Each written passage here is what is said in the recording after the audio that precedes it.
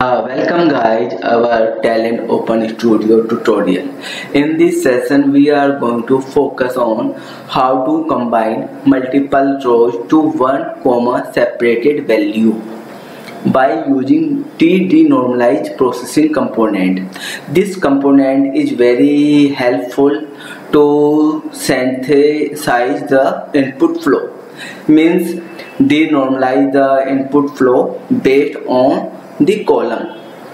And one more thing, this component can be used as intermediate step in a data flow in Talend job. So guys, we have an example here. Here you can see we have a file like player details, and this file you can see there is a ID, first name, last name and games, and you can see a player is playing more than one game. So I want to combine a single row for each player having all the games in a single column separated by comma. So how can we do that in Talend? So guys, let's see how can we do that. So I have already a job, blank job, tDenormalize example. So I have already created a metadata for this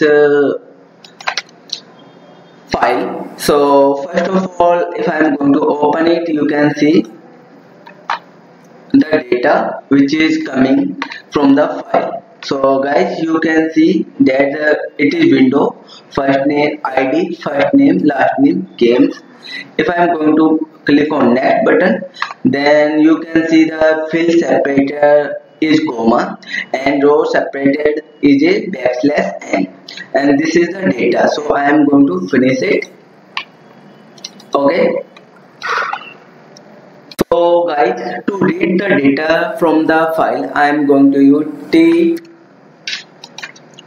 file input delimited. Okay. Now what I need to do here, I need to add a data source. So first of all, there you can see property type, so that is built-in, that is by default. So I am going to use repository, and in the repository what I need to do, this is the name of my metadata for file delimited. Okay. Now you can see. Okay, and I want to see the data here, so I am going to use tlog row. This is a very useful component in Talend because it displays the data on the console. So I am going to connect my t file input to my tlog. In tlog, I am going to see the schema. So you can see this is the input schema which is coming from the file input delimited, and that is my output from tlog. Now click on OK button. So I want to choose a mode as a table and run my job. So guys, you can see this is the data which is coming from the file. So I need to denormalize this data. So I am going to use another component, that is tDenormalize. Okay, this component is very useful to denormalize your data. Okay, so I am going to connect my tlog row to tDenormalize. Click on it. Now first of all, I need to check the schema. So click on edit schema. Just copy all the schema, all the column to denormalize. Click on OK button. Now on the tDenormalize processing component, you can see there is a tDenormalize. So it is asking the column which you want to denormalize. So I am going to click on add and you can see it will display all the columns.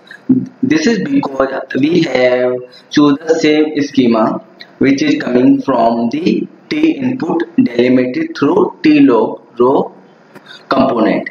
So here I need our column name is games. So the delimited column should be semicolon or colon.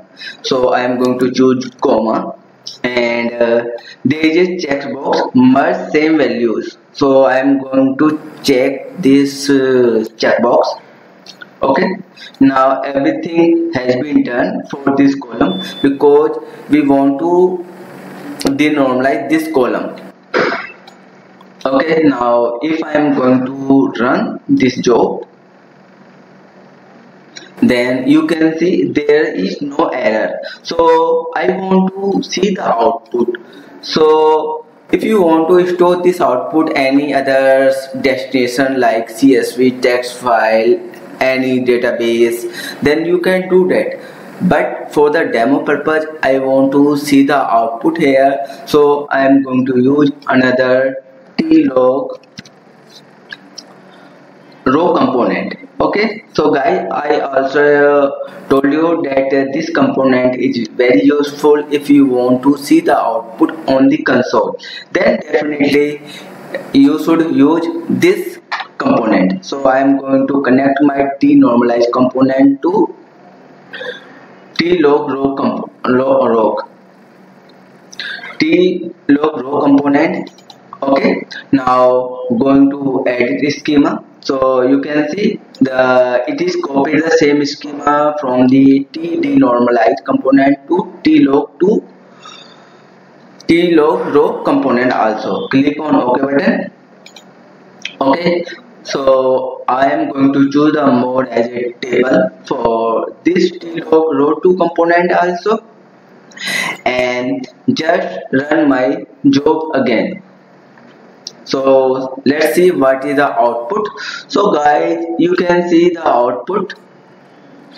Okay, this is the output which is coming from tlog row 2 component, and you can see here that all the games for a particular player has been combined in a single row separated by comma.